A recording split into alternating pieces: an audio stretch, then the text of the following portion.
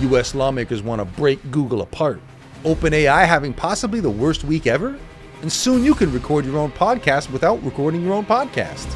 This episode is packed to bursting, so let's get right into it. Google, you know the name. They've been one of the giants in the tech space since your dad got his first email address.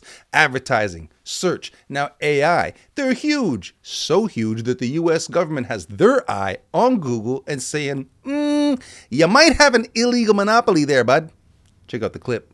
For technology companies, it comes down to vertical integration. They control more and more of the process, from hardware to software to services, so they don't need to rely on third parties. This makes a platform or an ecosystem that is hard for other smaller companies to actually break into. And for all of them, the age of generative AI is supercharging their ecosystems and positioning them as continued winners. At Google's annual hardware event, executives, they didn't even get to the new line of Pixel phones until 25 minutes into the keynote. That's because the event wasn't actually about hardware. It all amounted to even more integration, making Google too big to split. So some lawmakers in the US are saying that Google needs to be split up. The Google Chrome browser, spin it off. The Android operating system, spin it off. Even some of their AI businesses like DeepMind and Bard gotta divest. So a lot of people are saying that if this move takes place, it's gonna spark competition, but it also could risk a fragmented innovation ecosystem and uneven ethics oversight. But for business, it could mean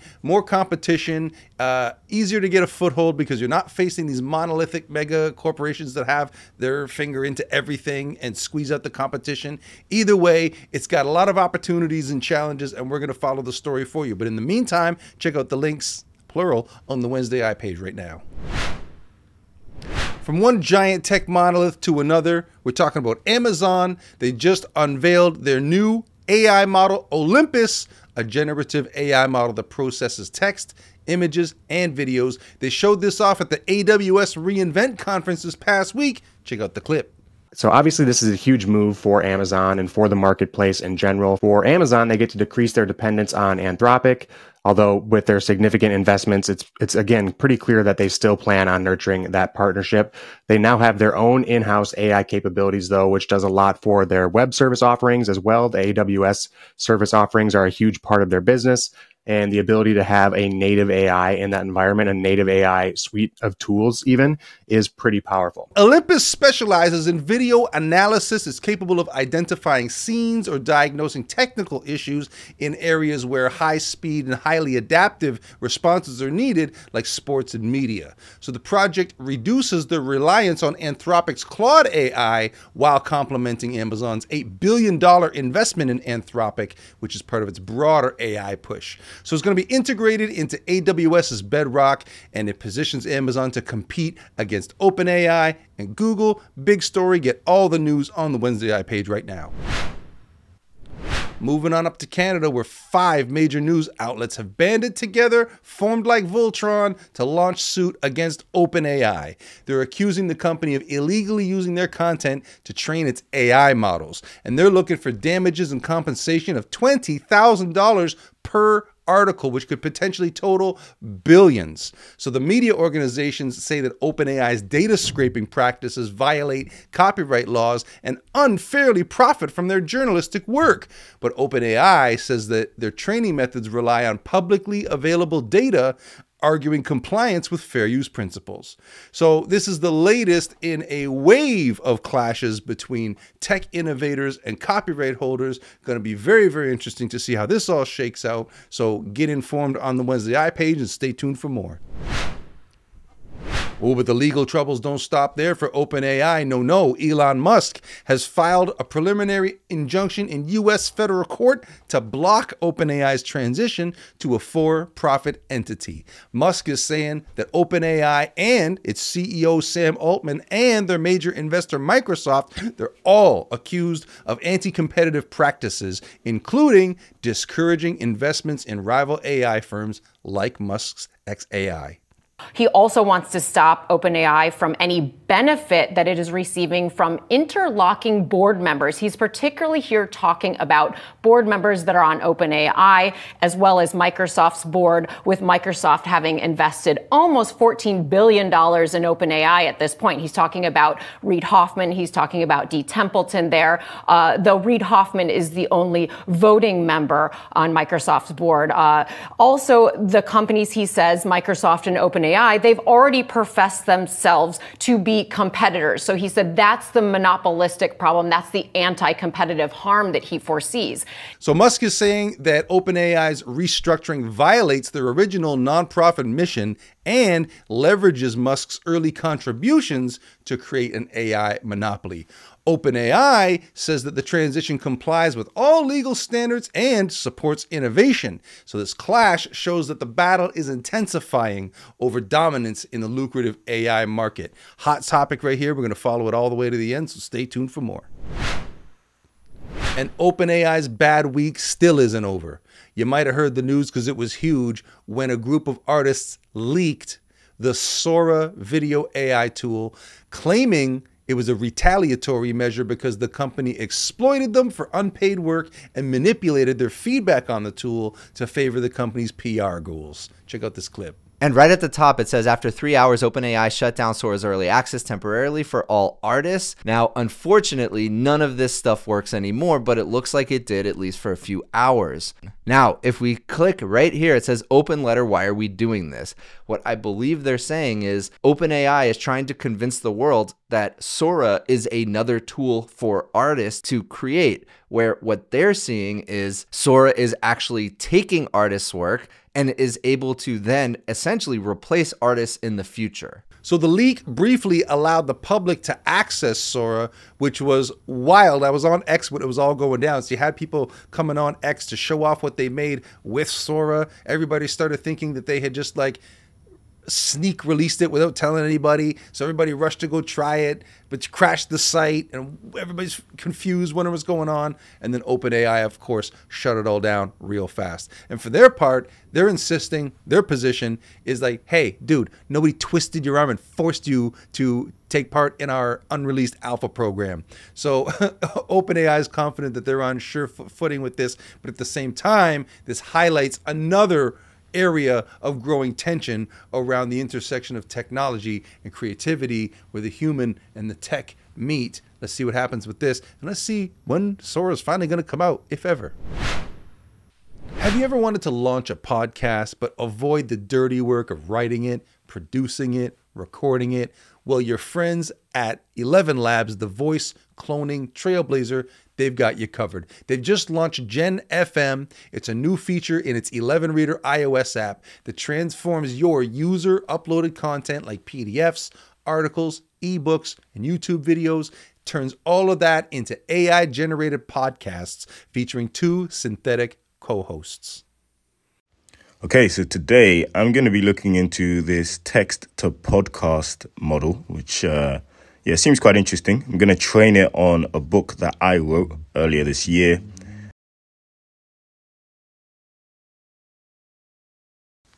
Stoicism, an ancient Okay, so this is pretty cool. I can hear the podcast now. I can hear Will's voice, and there's also another guy called Charlie. His voice sounds different as well. Cool, this is pretty sweet. So they say that GenFM is going to mimic natural conversations by incorporating human elements like pauses, laughter, and even breathing. They're going to position GenFM as a competitor to Google's Notebook LM, which offers a similar AI-driven dialogue generation, but they plan to enhance GenFM with more customization options and the ability to combine multiple sources for a richer podcast content experience. Now, for businesses and entrepreneurs, this is huge in terms of reducing the cost and time involved in creating highly consumable content to promote your business, your brand, or even yourself as a thought leader or innovator. Now, if any of you are going to use this ElevenLabs tool to create a podcast and you want to have me on as a guest, go ahead and clone my voice, have me on as your first guest, and let's see how your episode comes out. I can't wait to hear it.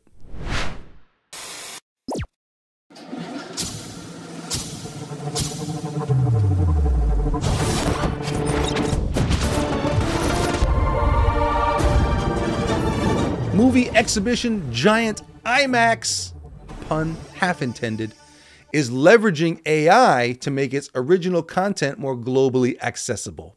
So here's what's happening. They're teaming up with a Dubai-based startup called Cam.ai in a partnership that's going to use their AI-driven dub studio platform to translate and localize their original content, including their vast library of documentaries, into 140 languages. The entertainment market is projected to hit $3.4 trillion in 2025, driven in part by a shift toward diverse linguistic content. So the business takeaways here are two. On the one hand, we're talking about IMAX stepping up to a quickly growing international worldwide demand for content that's in languages other than English. And on the other hand, we're showcasing AI's growing role in the translation and localization market, offering a cheaper alternative to traditional translation methods. Huge story here. Can't wait to see what comes of it, and we will follow this story. Get all the details on the WednesdAI page right now. Now it's time for the videos of the week, and we're kicking things off not with a narrative film, but with a showcase of the latest AI video tool. In the time that I've been doing this show, we've seen the state of the art revolutionized multiple times over. We saw the Sora announcement, then it was Dream Machine, then it was Kling, then it was Hailuo, now it's Hunyun, the video app out of China. Check out what it's capable of with these officially released clips right here.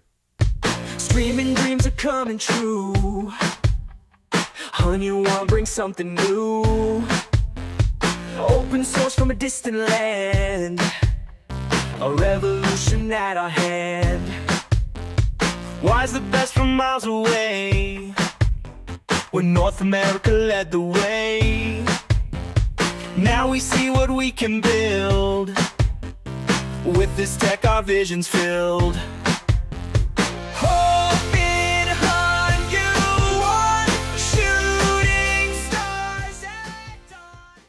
Now, as the holiday season approaches, I love seeing the holiday-themed content come out.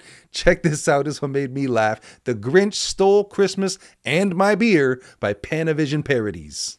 Well, it's Christmas in Whoville, and wouldn't you know that green fur ball Grinch is putting on a show. Sneaking around the houses, making folks go nuts. Stealing all the presents and leaving no guts. Oh, that Grinch stole Christmas and my beer. Left me wondering what the hell happened here. Stealing all our gifts, but the worst of his crime was taking my six-pack. That's just crossing the line. Now, for all of the joy and merrymaking that the holidays bring, they can also be a source of stress, as we're going to find out from this film called Stressmas by John Draper. Once there was someone who sought Christmas perfection, but summoned a monster, a stress-born confection. It thrived as they planned, it fed on their fears, grew on overspending and festive cheers. It tangled the lights, misplaced all the joy. More gifts, bigger feasts, don't forget the toy. Christmas became a monstrous delight, a beast made of pressure, night after night. But here lies the truth, there's no need to impress. The monster only grows when we feed it as stress. The magic's in laughter, in socks that don't match, in quiet warm moments that nothing can snatch. Forget perfect presents, savor what's near, let's tame the stress monster and treasure who's here. And what if you took the Super Mario characters out of the Mushroom Kingdom and into the world of Warhammer? Well, you're going to find out what that's about with Super Mario in the Shadow of Warhammer 40K by The Ghost Frame.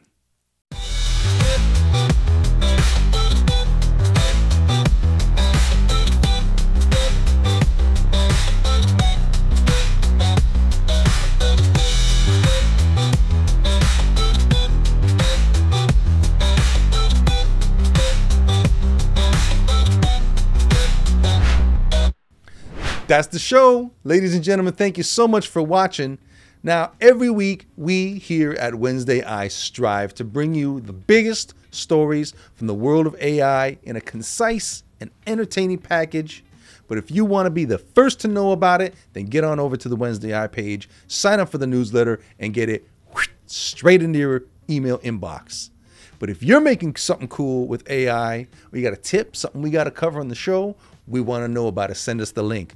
We're on X, Instagram, LinkedIn, leave a comment on the video, email it to us, or better yet, get somebody at OpenAI to tell us about it. Because I'm certain that they would appreciate a break with all they've got going on right now. Whew!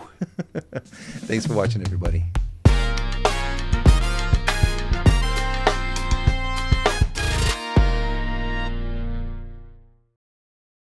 Fire!